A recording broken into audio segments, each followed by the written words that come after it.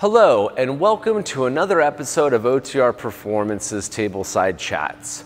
I am your host, Jamison Kern, and in this episode, we will be discussing what to do if you have a parked regen light flashing. This light is only available when the truck is requesting a parked regen. Every truck manufacturer designs this feature to appear when the soot level in the DPF filter reaches a certain level in order for the truck to keep operating. What does this soot look like? When your truck is requesting a parked regen, it means that the passive regen your truck already went through was not enough to burn the soot in your DPF filter. Do you actually need to do a parked regen when the truck is asking for it? The short answer is yes. If you keep driving your truck without doing a parked regen, your truck will enter a derated mode. When this occurs, your engine power and/or your speed will be limited. What happens if it can't perform the parked regen when I try? Well, this can happen when the active regeneration failed for some reason. An active regen is when the truck does this process automatically. This happens when the soot reaches a certain threshold and starts the active process to burn the soot off. You may notice your engine running harder when this is in active mode. There are so many causes for a failed active regen because it relies on conditions that need to be met in order for it to happen. If you fail a parked regen, you need to be aware that this will only lead to more issues and/or more derates. How long does a parked regeneration take? It takes approximately 20 to 60 plus minutes. It will continue to regen until the soot level has reached low or 0%. Some trucks will let you monitor your soot level gauge on the dashboard. What's the difference between parked regen and a service forced regen? Parked regen. Truck asks for regen and you start the regen by hitting a button on the dash.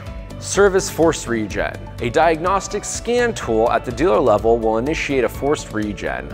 A service forced regen is done in order for the system to verify that the after treatment system is in good and working order.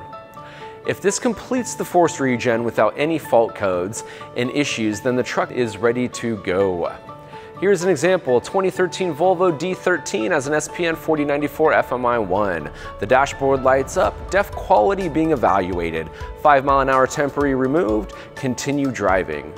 The only way to clear this fault code is to make sure your DPF SCR system is operating without any other faults.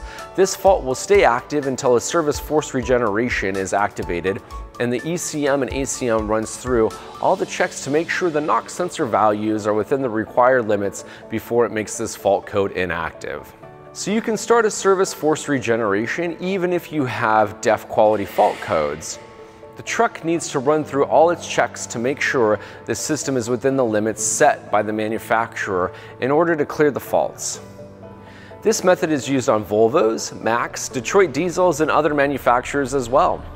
A service forced regeneration will ensure that the DPF SCR system is clean from any soot buildup.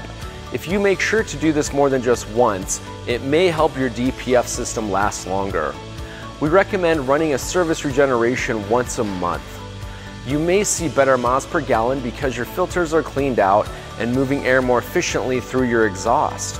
OTR provides you with a soot tool that will allow you to start a forced regeneration at the highest dealer level yourself. The DTC plus AFT reset tool, forced regen enabled, will allow you to do this within 30 seconds to 4 minutes. Thanks for watching another thrilling episode of OTR Performance's Tableside Chats. I am your host, Jamison Kern. Please leave your comments below or check us out on Facebook. Until next time, folks, just remember, if you ain't first, then you're last.